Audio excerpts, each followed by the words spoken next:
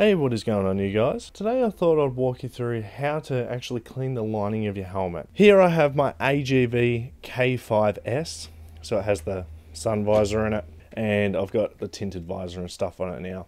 Now what I normally do is I actually remove the visor just so it prevents it getting damaged, and you can also clean this in the process while you're actually cleaning out your helmet lining. Now every helmet is different. They will have their own ways of getting out. Some have removable neck rolls, others don't.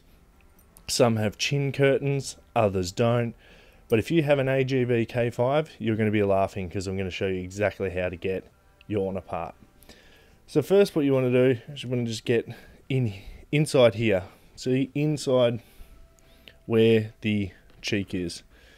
And you unclip that. Unvelcro it, and that just pulls out like so.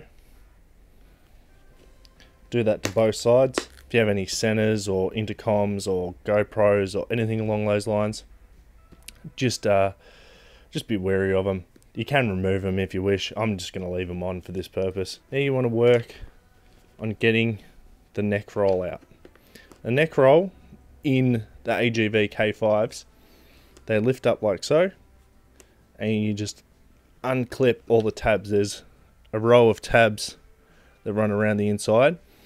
Now, if your helmet does not have a removable neck roll, like if you cannot budge it, don't remove it. It may even pay to actually look up if your helmet can have a removable, if your helmet can actually have the neck roll removed, because you don't want to damage your helmet. And you just go around little by little, just pulling it out.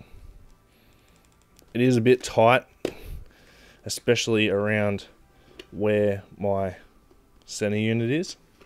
Now in the back here you have maybe a couple of clips that are holding on. There's two here that are actually still clinging on, and here's your neck roll. As you can see, this is pretty filthy, pretty dirty. It's got a lot of sweat and yucky stuff in there. So I'll set that aside. As you can see here, I've got all my wiring and everything running through the helmet for my motovlogging setup. And if you guys actually want to know how to do a motovlogging helmet, I can tell you, but there is plenty of videos on YouTube about that. Next is the chin curtain. Now this thing can be a little bit of a pain sometimes. It's got some hooks in the chin part, and you just got to maneuver them around until they unclip.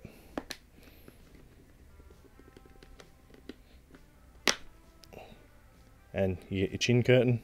Same thing, this thing gets really dirty and grubby. Now you got to get into the top here. This top part, there's a couple of clips in the back. Just unclip those. And there is, I don't know, I'm trying to get a good angle on it for you guys. Up in the top on the brow here, there's a couple of Velcros and a clip. A couple of clips actually, and pull this part of the lining out, and that's a helmet that's been completely stripped out and gutted. This does not damage your helmet in any way, guys. Like, this actually can be done. You can remove your helmet lining unless your manufacturer says that no, you can't. So it pays to check what helmet you have before you actually go to do this. But most helmets, you can remove the helmet lining. It is a part that you can actually remove. So let's move on to the next part of the cleaning phase. So now we're into the next part, and maybe a little bit echoey because I'm actually in my bathroom, but you want to grab all your insides of your helmet and even your visor. Pays to actually wash that as well.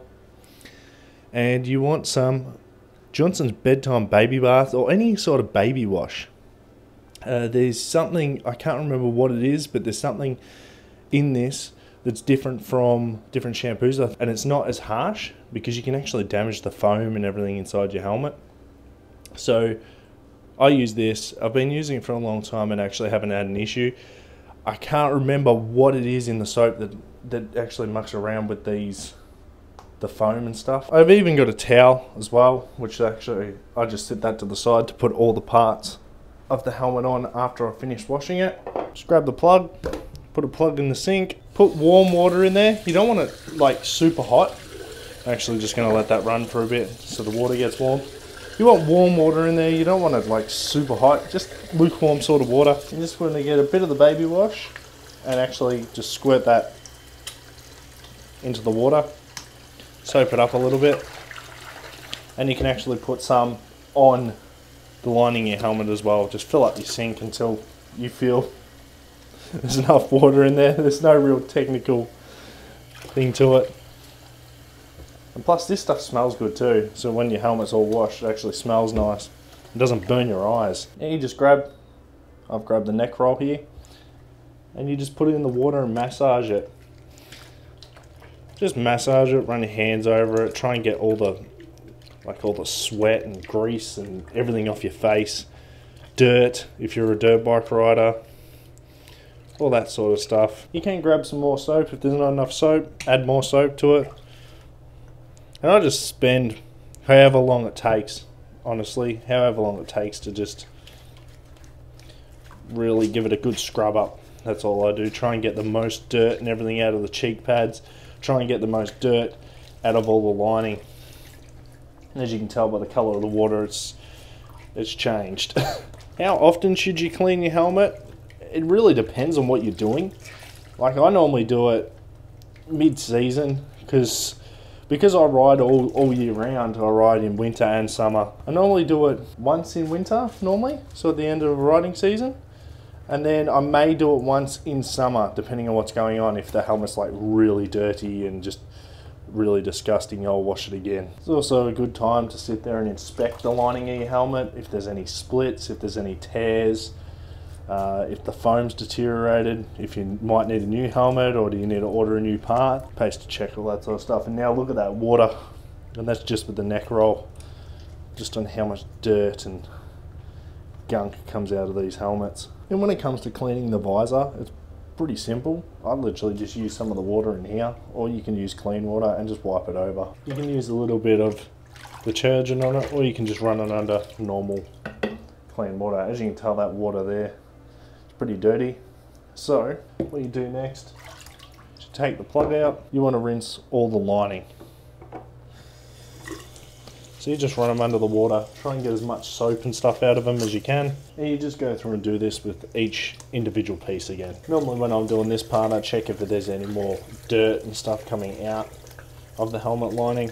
As I'm doing this last rinse off, I try and get as much water as possible out of them. Just squeeze them, get as much water as possible out of the lining. So the next part I do is normally let these sit in front of a heater on a towel just to dry. The lining, leave upside down like so. I let it sit there and air dry for as long as it takes. If the lining takes 2 days, if it takes an hour, however long it takes, because you don't want to actually put it back in your helmet if it's still moist, because you can get mold and all sorts of things. So I just let it sit there. I normally turn this inside out, the crown piece. Normally turn it inside out, let that sit there. As for the visor, I normally grab a microfiber cloth and just wipe that over, which I'm probably going to have to redo that because it doesn't look the best in my eyes. Oh no, it's actually not too bad. So this is it all complete, guys. The lining's all back in the helmet. I've got my GoPro on the front, and I've actually been mucking around a little bit with that as well. I played around with the microphone. I actually did a microphone exchange. So this one does still work. It's just it was starting to get a little bit crackly here and there, so I thought I'll pull that one out while I'm doing this, and I'll run that round and put that on the side. Still yet to try it out to see what it's actually like. I don't know if that's going to rattle too much on the side. I have had setups like this in the past and it hasn't been an issue, and water isn't too much of an issue in getting into them either. As you can see here, well, you can't really see too much because the light's not really going in there, but neck roll's all in. It's all nice and clean and it smells fantastic in there now. The visor is all clean. The only thing, that's a bit of dust on it. The only thing I do have to clean is actually the exterior of the helmet, which when it comes to that, you literally just wipe it over with a towel. A moist towel, just wipe that over, give it a good clean. There's a bit of road grime and stuff on the top of it there, as you can see. a few bug spiders and everything. Alright guys, if you liked the video, give it a huge thumbs up, go ham on it.